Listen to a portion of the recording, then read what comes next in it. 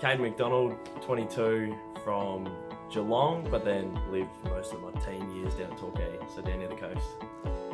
Being a D's fan was, yeah, my life. I would go to most games. I would drag Dad to games. He would say, you know, if it's a Sunday night, 4:40, it's too late, you got school, and I would disobey his rules and catch a train at 16 by myself to go. So yeah, it means everything. I absolutely love the club, and yeah, it makes my week going to watch them. Well, probably since I was 16, I sort of looked at YouTubers, and YouTubers thought, oh, that was cool. I did a radio course a couple of years ago and was hell-bent on getting into the radio industry. Had a demo, started applying regionally, and was like, oh, you know, this is cool, I'll get a radio job, and from there I'll sort of make my way up. But it didn't quite work out at that stage. One of my lecturers, Danny O'Grady, hit me up and he goes, well, in this day and age you've got no excuse. Start a YouTube. So I just started putting out some very subpar videos, and this is only like 2 years ago. G'day guys, and welcome back to my YouTube channel. It is a part-time passion at the moment, but it's something I still want to really push and grow as much as I can. I'm the kid at the back year classroom who's a bit silly. Footy slang, footy slang, footy slang, footy slang, footy slang, footy slang, footy slang. I kicked a goal, and they called it a sausage roll. What?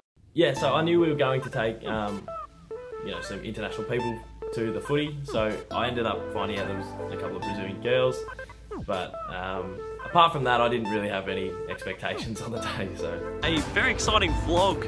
I have gone onto the website SportsHosts, where you can host international visitors and take them to a game of football. So today I'm meeting up with a couple of Brazilian girls who I will introduce you to later on, and I'll take them and convert them to be D's fans. I didn't really think about too much of the day, because if I think too much I probably wouldn't do it. So if I was thinking about it, I'd probably be like, oh, what if they're not nice? What if they don't want to be on camera? What if they don't speak English? Like I would probably talk myself out of doing it. So I just didn't think about it. I'm like, get to Fed Square, let's smash it. They were pumped, they were up for it. They were keen to support the D's, which was handy. I sort of said, you know, I'll do a little bit of YouTube. I will be filming today, hope that's okay. And they sort of like, oh yeah, rolling their eyes. And then I think to the walk to the G, a couple of kids came up and said g'day, and from then they're like, oh, you're celebrity, celebrity. They didn't stop that all night, so I sort of liked it. Scarf mode. So we're wearing the D scarf. We're now officially Demon fans. Are you guys excited? Yes, really excited.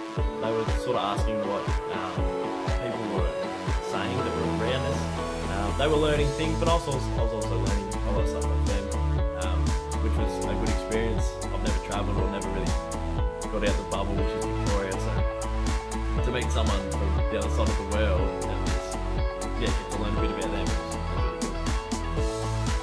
good. We had a ball, a couple of drinks, a couple of bag of chips, and you know, a new experience for them. So for me, normally I'd probably walk away from that game about like, oh, that was a bit disappointing, but I walked away and I was like, I've had a great day. And it seemed like they were having fun, so I'm pretty confident they had a good time. Did you go to a D's game again? Of course. We are Melbourne supporters now. That's a success. That's a success. Let's go Melbourne!